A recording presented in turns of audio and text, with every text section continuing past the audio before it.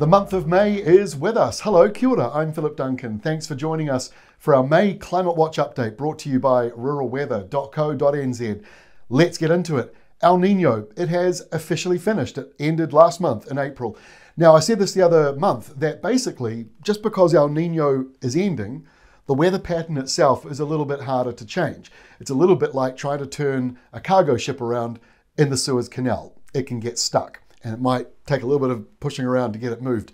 So what we've got at the moment that is continuing on with the El Niño weather pattern is this huge area of high pressure south of Australia. It is dominating New Zealand's weather as we kick off the 1st of May. But not only that, it is dominating our weather for the first week of May, if not longer than that. So it's a long, slow process.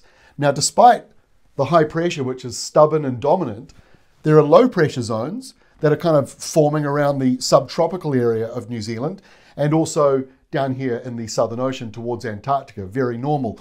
So we are kind of in a messy time of year where we've got lows now forming, but kind of the leftovers of the El Niño weather pattern, they are still here. So while the mainstream media obsess over La Niña, which is potentially on the cards later this year, we are much more focused on what is happening actually at the moment and over the next few months ahead as we go away from El Niño and we move in towards a neutral weather pattern. So you're hearing the headlines because they are breathless with the mainstream outlets. They don't understand that this is just normal. It's like the sun rising in the east. You know, you don't write news stories every day about it. And we swing from El Niño to La Niña all the time. It happens all the time. It's been happening for centuries. So if you look here, this is where we've been. We've been in El Niño for the past few months. This is November, December, January, February, March. So you can see as we've been going along, tracking down to where we are now, which is in this white zone in the middle. El Niño is up here, La Niña in the bottom part, and this, by the way, is just the snapshot of where we're at, right smack bang in the middle, which is where we are. But we're still leaning, if you look at all the lines, we're still leaning more towards El Niño than anything else. So it is not surprising at all to weather forecasters in this part of the world that we're still seeing an El Niño weather pattern with those big highs south of Australia and lots of windy sort of west to southwest winds into the New Zealand area. Not necessarily stormy, but just that westerly flow is dominating. So as we track through the months ahead, it kind of plateaus out here. Some models are still picking El Niño, some more of them are picking La Niña as we get towards the later part of spring. But this is still very much neutral territory, which means it's chaotic and variable. We've got more chances of low pressure zones and high pressure zones all being mixed together. So let's just take another look. These are all the different computer models from around the world. Australia at the top there. We've got France, Japan, Europe, UK, and America. Hope you followed all that. There's a test at the end. So at the moment, mostly in that neutral zone, but like I say, leaning still more onto that El Niño side of things. So that's why we're still seeing that El Niño weather pattern carrying on. Jump forward to July, and the graphic here, which is made by the Bureau of Meteorology, shows that they're the only ones. The Australians are the only ones still leaning into the El Niño side. All of the other modelling shifting more towards La Niña. However, we're still in that neutral zone. So El Niño, La Niña, doesn't really matter at that point. We're still in the middle. And that means we'll be watching the tropics to see more low pressure forming up there on our side of the planet. And then we get through to September. The Bureau of Meteorology here out of Australia, they are smack bang in the middle saying we are neutral. We don't see it being La Niña yet. However, most of the other models are leaning that way. Only a couple of them though, or a few of them I should say, 3 of them there, are technically into La Niña. Also worth noting that of the 3 previous La Niña events, 2 of them brought drought to the North Island worse than the last El Niño. And all the headlines you see in the news, drought from El Niño, drought. And then you see La Niña, it's all about rain and flood. That's what the mainstream media tend to do, but it doesn't work like that. Not in our part of the world, not in our location of the world, because we are located here. They measure El Niño up here off the top of the screen, and Antarctica is just here. So we are really sort of just on the edges of where you measure El Niño and La Niña, almost on the outer edges of it, to be honest with you. So big highs like this one can dwarf our country for a couple of weeks, and that breaks the big global weather pattern that you might be reading in those mainstream news outlets that don't quite maybe understand it as well. So here we are on the 1st of May, taking a look at the air pressure zones. And so we kick off the 1st of May with that enormous block of high pressure that goes all the way up to about Darwin and all the way down to almost Antarctica. So that's a really big high, well into the 1040s in the middle there. And that high pushes out towards New Zealand, but we've got that low dropping down from the subtropics, another small area of low pressure just trying to form around the South Island. So we kick off the 1st of the month with kind of where we've been over the last few weeks. So no great changes. We get to the second part of the month. Big blocks of high pressure still in this red box here, still covering a huge part of Australia, easterly flow for them. We also have potentially an easterly flow or a southeasterly flow. It all depends on this weak area of low pressure, kind of large, but it's weak, to our north. And that could just put the squeeze on the winds here, making for a windier setup. By the way, this could still change a little bit.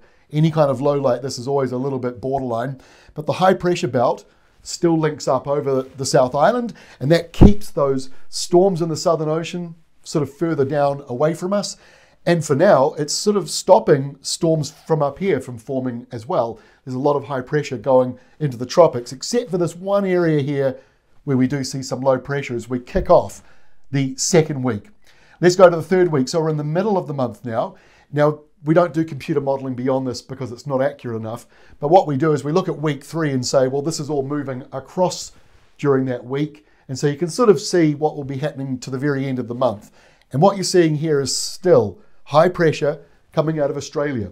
It's moved north a little bit. The centers of these high pressure belts have gone a little further north. That's usually what they do as we go on towards the winter months.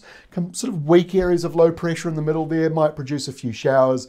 Worth keeping an eye on this far out. They could be just completely squashed away.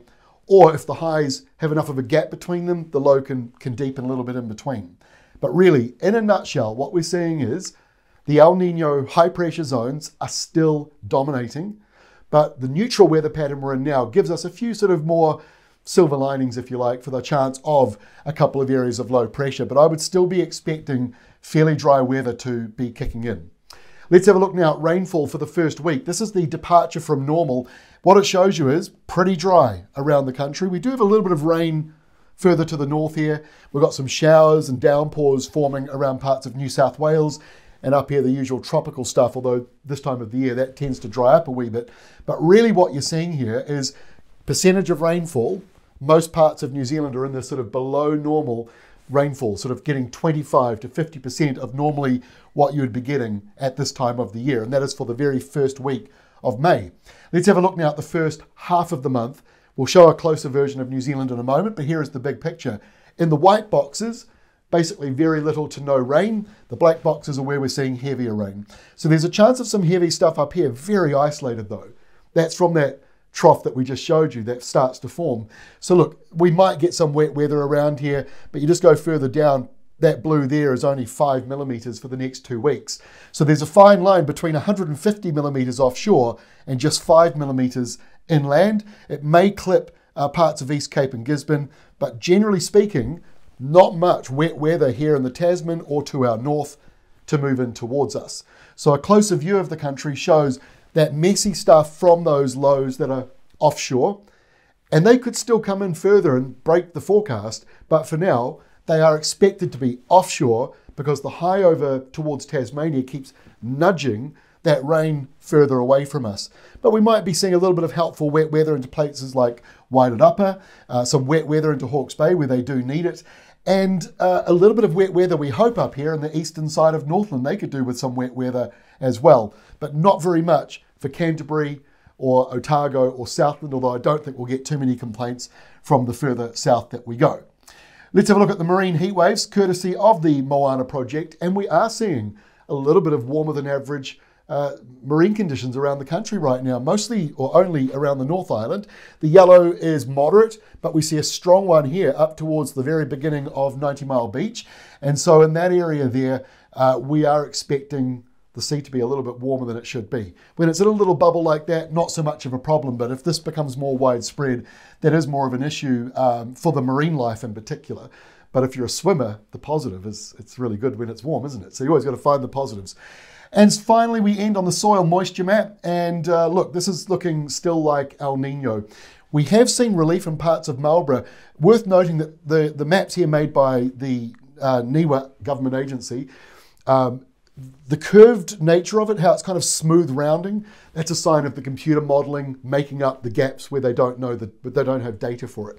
And so basically, it looks a little worse than it might be, but around Marlborough, there's been some good rain. Most of this stuff is up in the dry, the mountains where it's not quite so much of a problem. Some of the valleys in here still a bit dry though. Waited Upper dry, Hawke's Bay, Gisborne dry, and the southern part of Taranaki, along with around parts of like Whangarei and also around Coromandel Peninsula, those areas are all a little bit dry. So that offshore rainmaker might produce a little bit of relief here and there, but no big silver bullet just yet to come in and fix the dry conditions. So the reason why we are pushing back towards the mainstream news outlets banging on about La Niña as if it's the biggest storm of the century about to come in, when it's just like the normal swings of our weather and climate.